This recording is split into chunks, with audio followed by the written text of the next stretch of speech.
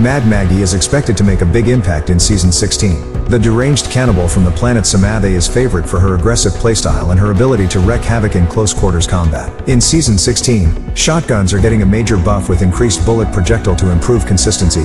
Adding stocks to Mastiff and Peacekeeper and gold shotgun bolts are being introduced, which have kinetic feeder perk in them. This is great news for Mad Maggie players, as the combination of Mad Maggie passive and shotguns will make her undeniably overpowered in close fights and is sure to make her one of the most picked legends next season.